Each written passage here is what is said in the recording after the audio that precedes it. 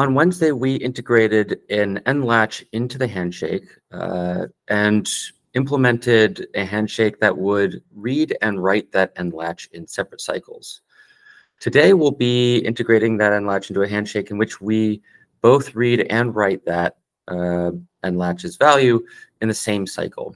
And we'll be guarding against an instability caused by that in the forward drivers in 3 different ways. And so we can start with our 1-bit WCHB handshake.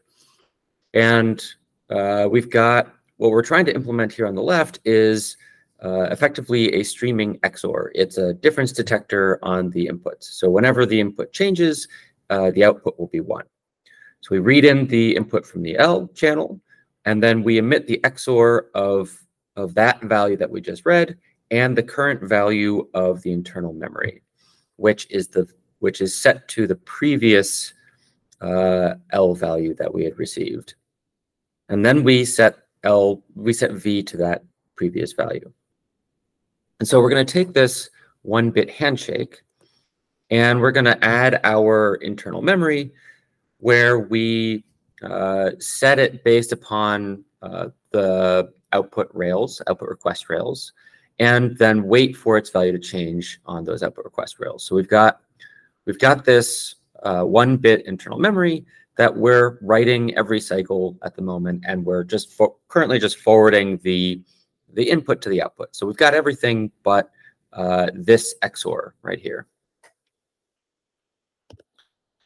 So now we need to figure out how to implement that XOR. And you know, the standard approaches that we've learned so far, we would take those two, delay insensitive, 1 of 2 encodings, and do a delay insensitive XOR up here at the top. So we've got L.F and V1 or L.T and V0. So if they're different, then we drive 1. If they're the same, so LF and V0, LT and V1, then we drive 0 on the output. Now, that doesn't really tell us how to set the internal memory or how to wait for that internal memory to be set. We've kind of lost the necessary information about that in our forward drivers. And so, you know, anytime we receive a false, we need to set V0. Anytime we receive a true, we need to set V1. But R.F has both false and true. And during that time where we're setting the end latch, V is in its neutral state of 1, 1. So V0 and V1 are both high. Also during that time, L.E can go low at any time. So we lose, you know, L can end up going into its neutral state as well, right? So L.F will go down, L.T will go down. Effectively, we lose all information from our inputs here about the current state of the system, which means that we need to store that state effectively in the forward drivers rather than in the input requests. So we need to take this forward driver gate and split it out into the 4 different cases. So we have LF and V0, we have LT and V1, LF and V1, LT and V0. And so when L is F, we know that R0 and R2 will tell us that L is false. And we know that R1 and R3 will tell us that L is true. Now we can use these internal kind of signals to drive the output requests on RF. So R0 and 1 drive false on the output. R2 and R3 drive true on the output. And we can then use these to acknowledge the input. So L.E goes down when any one of those 4 rails goes high. So now that we've got this kind of forward driver infrastructure that stores the state of the system, we can use it to drive the internal memory. And so R0 and R2 both drive V0 up because L was false. R1 and R3 both drive V1 up because L was true. And then we know if we had an R0 forward driver go high, that must have meant that V0 went high, which means V1 must go low in response. And so we must wait for V1 to go low and acknowledge the transitions on the internal memory. So, however, we do know also that when L is false and V0 is set for R0, that these already agree. And so LF will drive V0 high, it's already high. V will not actually end up transitioning. And this is the same for R1. So L is true, V1 is set, V doesn't have to transition. And so we can actually can optimize this a bit by taking out these conditions on R0 and R1. And then we also don't have to wait for any kind of transition on the reset phase of R0 and R1. We can remove that and save ourselves some transistors and some stack length. So the next problem is that we have an instability on the forward drivers. So let's say that R.E is true, L.F is true, and V1 is true. So R2 goes high. In that case, R2 will drive V0 high. There is a sequence of events where R2 is high, all of these are still high, so R1 is still high, and now R0 is also high. So V is in its neutral state. So we have R.E and L.F and V1 and V0, which means that we have all the requirements, all the conditions for R0 to go high as well. And so R0 will go high. Then we have R2 and R0 high at the same time. So R.F and R.T will both be high at the same time, violating our encoding, right? The mutual exclusivity required by our encoding. And so this will create an instability not only in this process, but in downstream processes as well. And the same thing goes for R3 and R1. And so we need to protect against this instability. Effectively, we're trying to read and write at the same time, and we need to make sure that we wait for the write only until after the read has completed. And there are three ways to do this, dictated by kind of the three signals in these conditions, right? So the first approach would be to just say, all right, well, R2, we have to wait for R2 to be low before we can ever drive R0. And so that's the mutual exclusion approach. So we basically create a mutex between the forward drivers that would conflict. This ensures that R0 does not fire until after the reset phase, guaranteeing that R.E is low and that the input requests are low, and so it won't fire again until the next cycle. This is the fastest of the three methods. However, the transistor stack length on your forward drivers is often quite long because that's where you're doing all your logic. And this makes it longer, so it's often hard to make this work as a strategy because it makes it's quite difficult to find real estate in your transistor stack length for your forward drivers. So the next approach is generally the easiest approach to implement, and that is that we wait to write the internal memory until after the output requests have been acknowledged by a downgoing output enable. So R.E goes low. So if we don't change V until R.E is low, then a low R.E will prevent R0 and R1 from firing during that time. But that also means that over here, we've already kind of waited for that input enable, or so that output enable to go low. So we don't need to do so again in the reset phase of the forward drivers. So this actually simplifies our reset phase a bit, which is helpful for WCHB. Now, if this is not possible to do because of some kind of conditional output that doesn't guarantee that R.E always changes every time that you have these forward drivers, then you can also use the input requests. And so it's the same kind of deal. We wait for the input request to be reset as a result of this downgoing rule on LE before we try to drive any kind of transitions in our internal memory.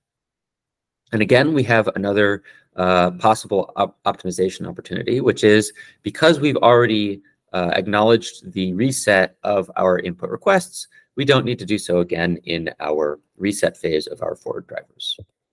So we can get rid of that. And so that covers kind of all three strategies for handling kind of read and write simultaneously in a single process for an internal memory. And on Wednesday, we'll be covering kind of a larger system, a 32-bit adder. We'll start with with a PCHB 1-bit full adder already defined. You're welcome to work through that on your own. There are slides, there are appendix slides showing that derivation in the next lecture for that. So let's get into some examples.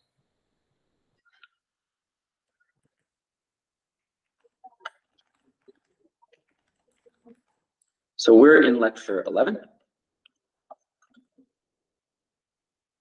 And we're going to build this XOR unit. So in E1.act, we have the process definition for the XOR. We have an E1 of 2 input and an E1 of 2 output for L and R. Again, we're using the inject and expect files in PRSim. So we don't define a source here. We only define the sink, and we leave the channel L dangling for the simulator. Then if we look in E1.rc, you'll see that we've told the simulator about L.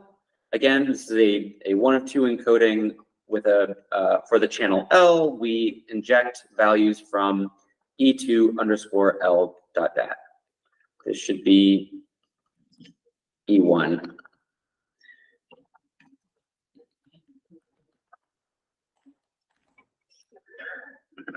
Okay, so we inject from E1 underscore L dot dat.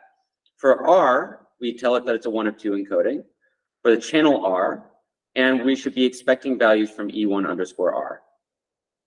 Again, there are 2 RC files. One is just E1.rc, where we have cycles instead of advance, and we set fully random timing here. So we have an XOR. We have our E1 of 2 input on L. We have our E1 of 2 output on R.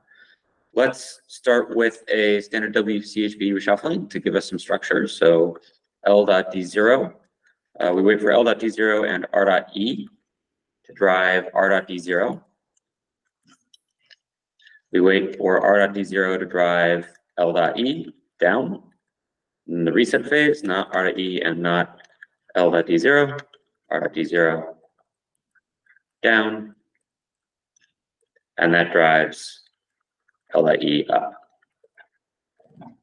So that's step 1. Step 2 is we want to create, add in our internal nodes. So we're going to have a C1 of 2 underscore R to start. Let's just do that. So this would be non-underscore R.D0 down. Sorry, underscore R.D0 down. Then this would be not underscore R.D0 drives R.D0 up. Same here, so underscore R.D0 up, and that drives R.D0 down. Okay. Now we need to create our data rails. So let's split these up. For R.D0, R.D1.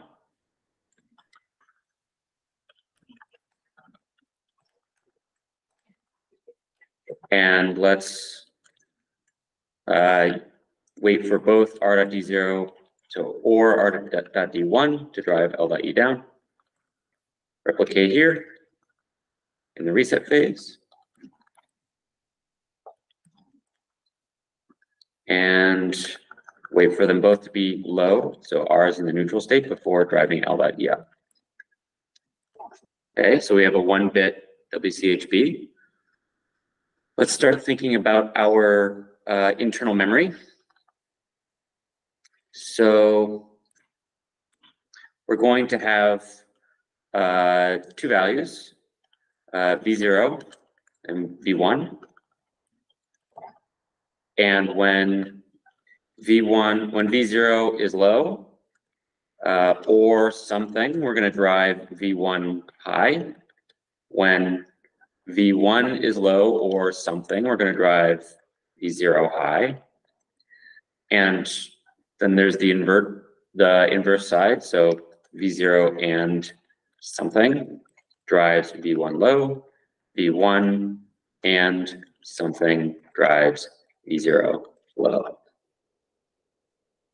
Okay, so now we have some disconnected internal memory stuck into our handshake. We want to think about how to drive these forward drivers. So we have 4 cases, right?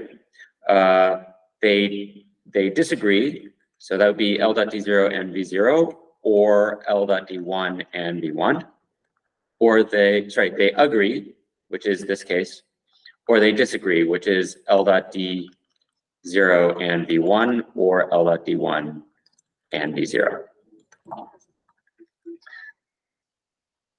Okay. So, but now we need a way to figure out these kind of undecided things, and we need to figure out a way to wait for these transitions on reset. So let's break this up into its 4 constituent cases. And let's make this underscore X and make it an E1 of 4, and then we're going to have all the output inverters on X. So let's do that. So this would be split up. Have the first case there, 0, 0. The second case, we're going to do this by normal kind of binary encoding. So the second case would be what, 0, 1? Let's see what I used in the slides. Oh, so R1 would be 1, 1. Let's just use that. So here we go, 1, 1. And that's X.D1. Then we have 0, 1.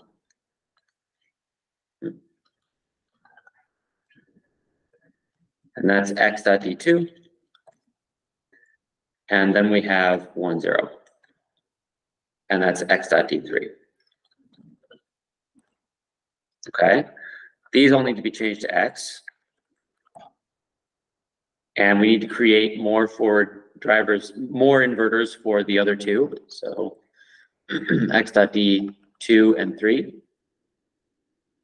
2 and 3.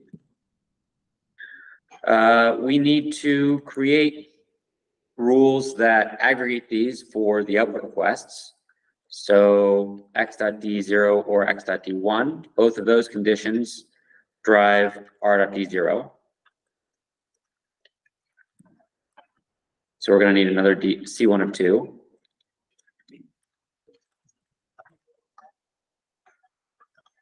And X.D2 or X.D3 drives R.D1.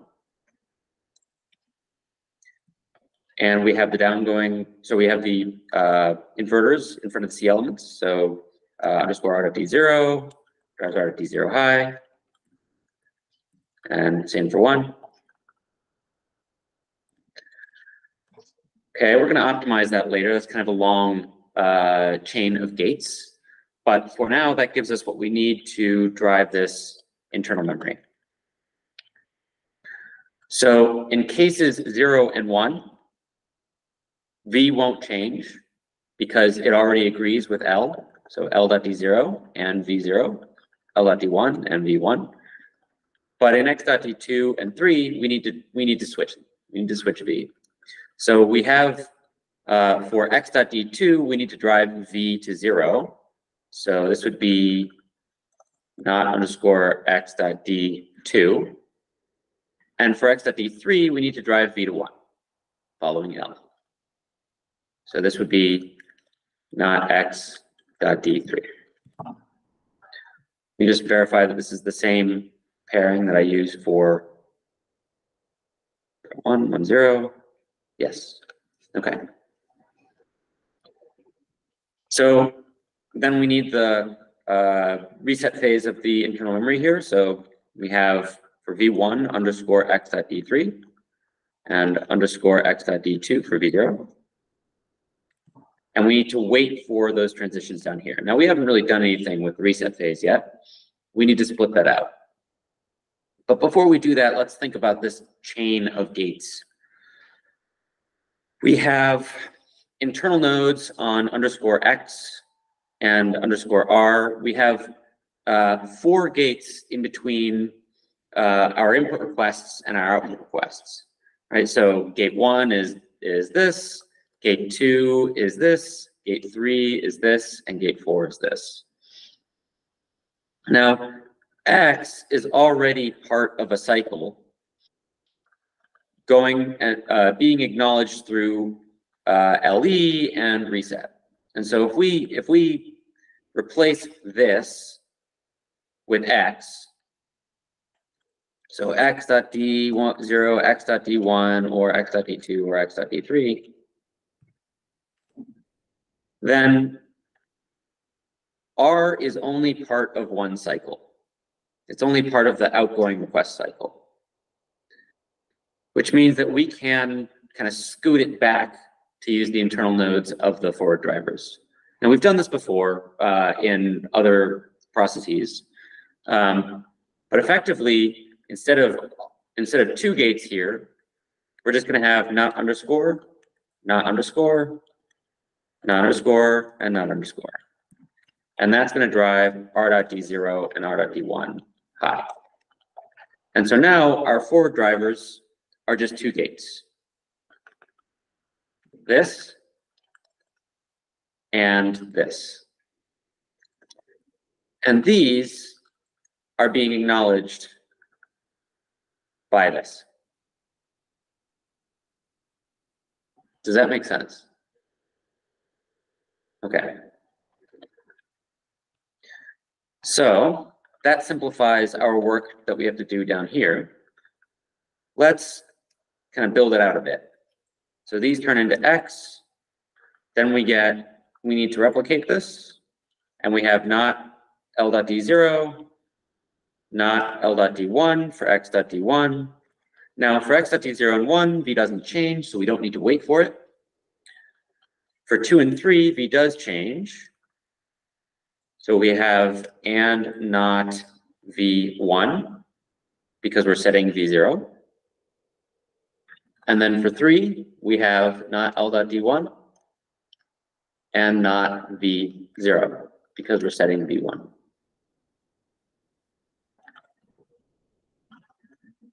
Okay. These forward drivers, these inverters all need to change to x. And I need 2 more for the other 2 cases, 2 and 3, 2 and 3. And then I need to drive L.E with x rather than r, so and not x.d2 and not x.d3.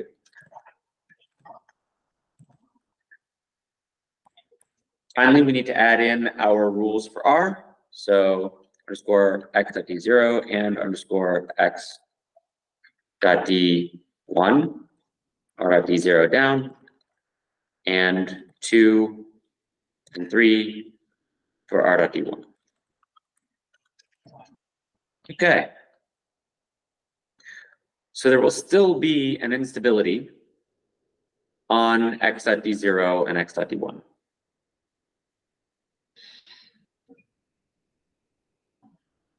Which we need to protect in some way. So I'm going to go with using r.e. That's the simplest case. It's the easiest to implement. So not r.e. So we're going to wait for r.e before letting v transition.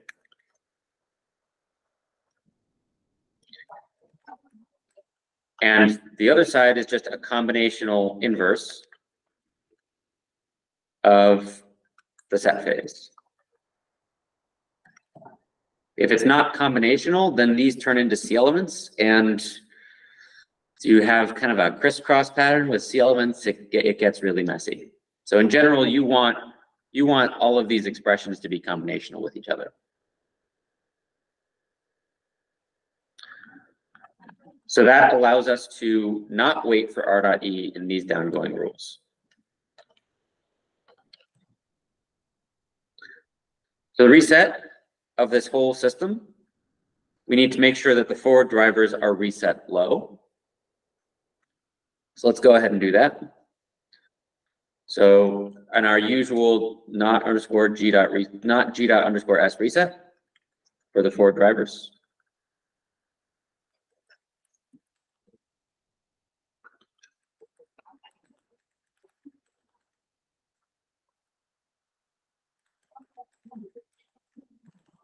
So when reset is high, this signal is low. It's driving a PMOS, so it's inverted, which forces these rules to fire. In the set phase, we need to prevent them from firing. So G dot underscore S reset and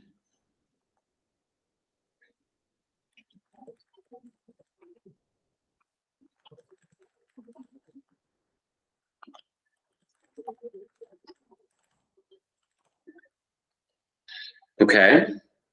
And then we need to reset the internal memory. So the internal memory, we're going to reset to 0. So we're going to force this rule and block this rule.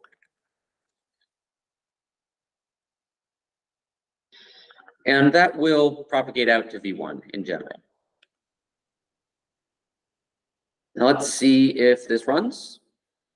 And then we can do some optimizations. Underscore R, underscore X, X. I have all my internal signals. Let's do it. Make E1. And here's some E1.PRS. Well, let me open up my VCLI. Here's some E1.PRS. Source E1.RC. Yep, and I can just cycle and have it go for forever. All right, so it works. Let's take a look at some possible optimizations to this.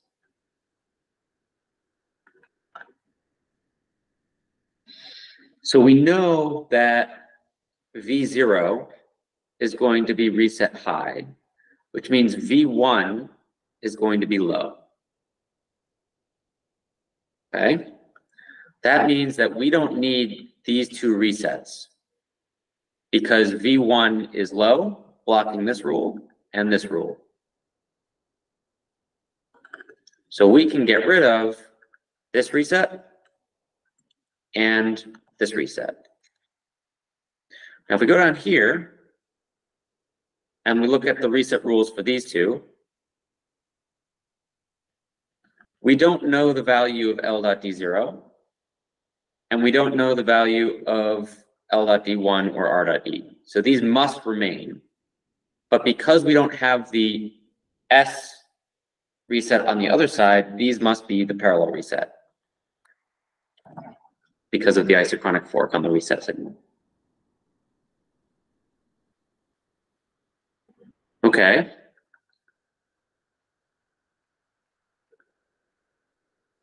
The next thing that we can do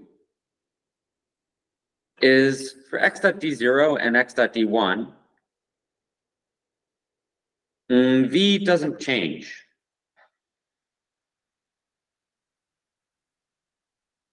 Your reservation is ending soon. So if V doesn't change, then we don't actually need to split out the two cases. Let's see what happens when we combine them. So we have L.D0 and V0, or L.D1 and V1. Get rid of X.D1. We only need x dot d0, x dot d1 disappears in the forward driver. We can alias r dot d0 with x dot d0. So we don't need these rules. These are unaffected. And here we have to wait for both input requests to be low, signaling neutrality. Get rid of x dot d1 down here.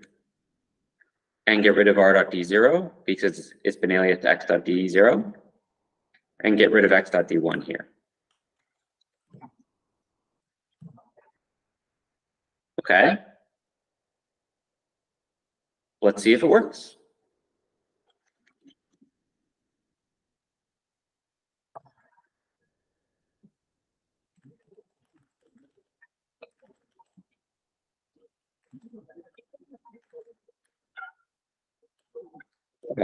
So line 20. I forgot a semicolon.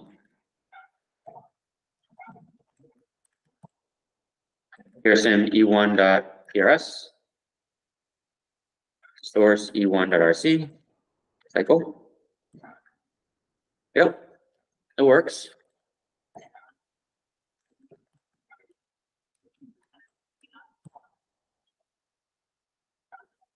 Okay. I think Could you do that same optimization using the mutex method? Yes, you can. For the mutex method, you would need, so when L.D0, V0 will go high. So you need to and in underscore x.d2 here, and in underscore x.d3 here, because this one drives V0 high and V1 low for L.D0. So that's x.d2 in this case. And this one drives V1 high and V0 low. So that's L1, x.d3 should go here. Okay, I see how to do that. Yep. Now the problem with the mutex case, you'll see almost immediately here is we don't have much logic here, and yet 1, 2, 3, 4, 5 transistors in series, right? And so there's really only very few times you can actually use the mutex case, and it's okay. I've used it in a series of 5 like this and just sized it up, and that was kind of fine, but it wasn't optimal.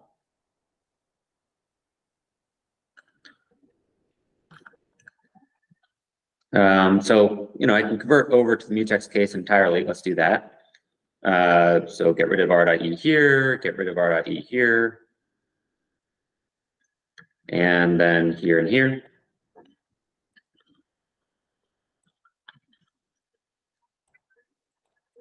And then I have to add it back into the resets here. So not r.e and, not r.e and. And let's see if that runs.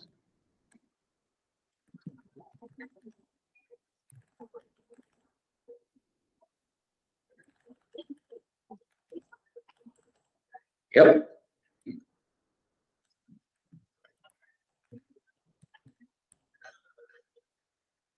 So there's the mutex solution.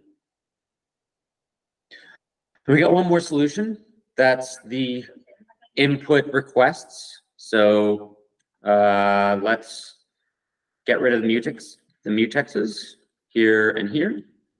And let's condition these on the resets of the input requests. So for x.d2, we don't want to drive v0 high until L.d0 is low.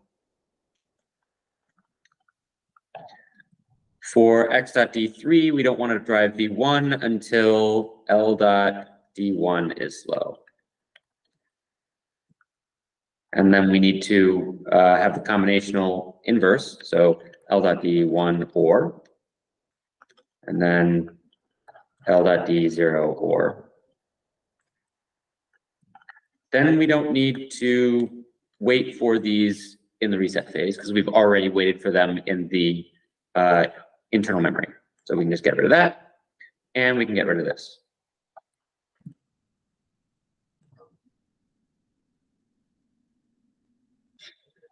So in general, you need to keep track of what states the V values switch in. Because if they don't switch every time you have a particular forward driver, you can't just wait for its switch in order to acknowledge the, some of these extra rules, some of these extra terms. And so it's dependent upon kind of what transitions those transitions acknowledge. So let's try to run this. Make it clean. Make E1. Pearson E1 dot PRS.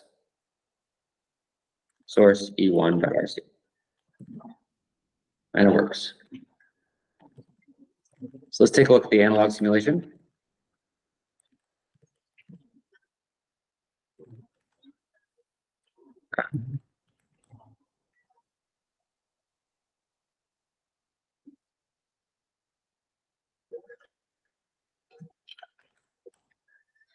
PR view test.spy.prn.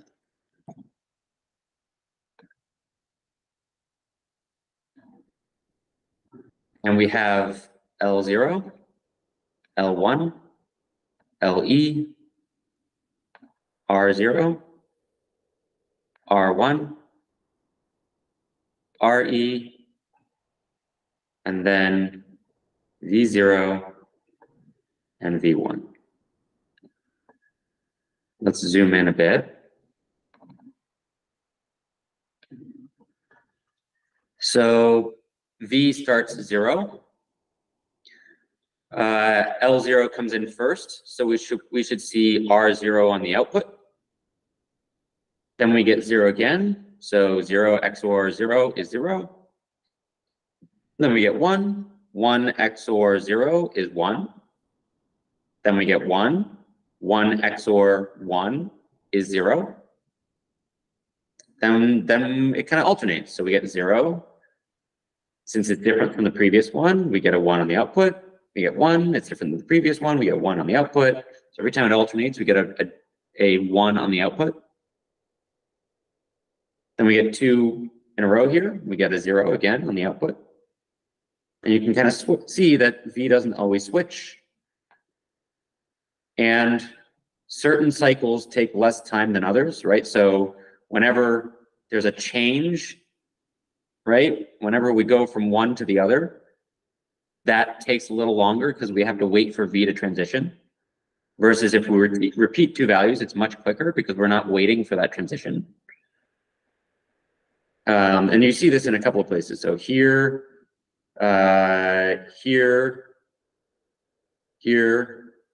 here, right? So in general, you're seeing that delay in sensitivity with certain things taking longer. Basically, they take as long as they need.